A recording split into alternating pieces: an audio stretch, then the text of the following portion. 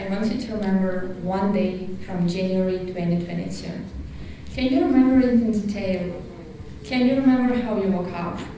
What were you doing and what were you wearing?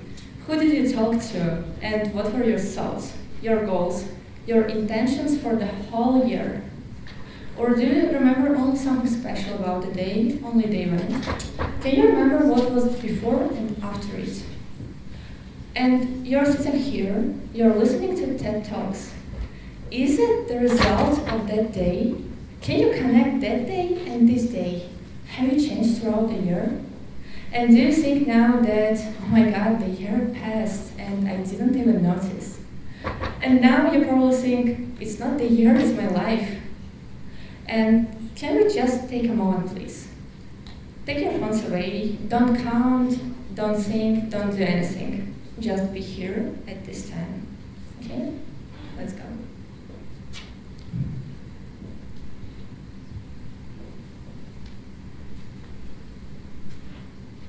Most probably, during these 5 seconds, you were like, am I supposed to do something?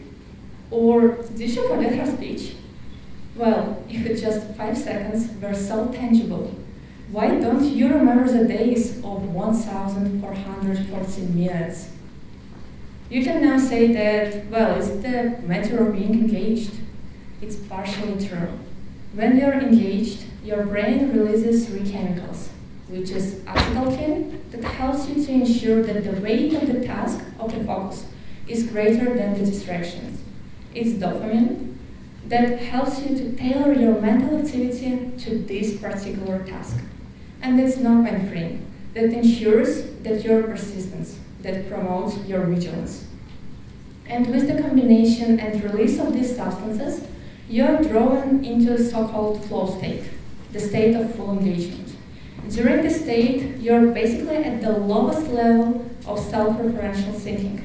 It means that you forget to perceive that you're at this place at this time. And scientists suggest that for children, time seems to be faster than for adults. And why is that? Because the child is always engaged? Well, partially, yeah, okay. But at that time, the child tries to memorize something, tries to remember something and to know something new. For elderly, they are alike, they are similar, they know everything, or at least some kind of everything.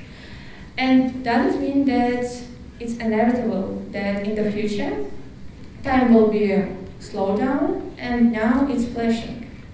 Well, the brain doesn't memorize the routine. And what is the routine? There's something that you're accustomed to, there's something that you've been doing for so many years.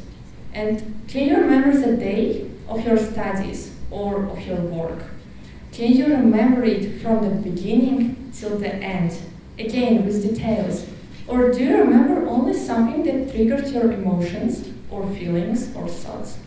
Was it a talk with the colleague, a promotion, a salary, an exam or presentation? And the thing is that when there is something new, the brain forms a neural connection. And this ensures that this day is stored in your memory. This is when you remember the day. And this topic kind of grabbed my attention, because I live life full of events, concerts, I meet a lot of people, and I do a lot of self-development stuff. And when I reflect on the months, I really remember many days. I know that my life is prolonged. My perception of time is quite extended. But at the same time, it was just spring yesterday. I was planning my summer holidays. I was so excited that I'm gonna finish that year of studies and I'm gonna fly away somewhere. And does it mean that anyway, time will be flashing? And can we stop it? I was searching, I was watching videos and doing some research, and the only thing that I found was the theory of relativity. That says that the faster you move, the slower you perceive the time from a static observer's position. What does it mean? That for someone who is doing nothing, and you're speeding up, the time will be faster than for you. Is it true? Well, I'm not sure. Because there are lots of constraints, and you need to move with the speed of light, or light, basically.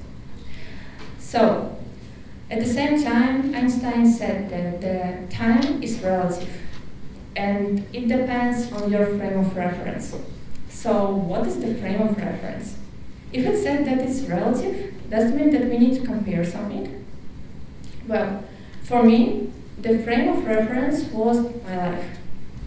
I'm used to being in a hustle and bustle, I'm having all my days packed, and I'm always doing something, basically. But at the same time, I thought like, what if I have one day of doing nothing? Not even scrolling social media, not even going somewhere or doing my household chores. Will it be helpful? Turns out to be yes. Because at that moment, when I was just sitting, doing nothing, staring at the wall, my mom thought I was crazy. And I realized that I have the week that passed, I have 7 days of 7 events, of 7 working and studies. And at that time, I understood that I don't remember these days. I remember only moments. I remember only something that provoked emotions, that provoked thoughts.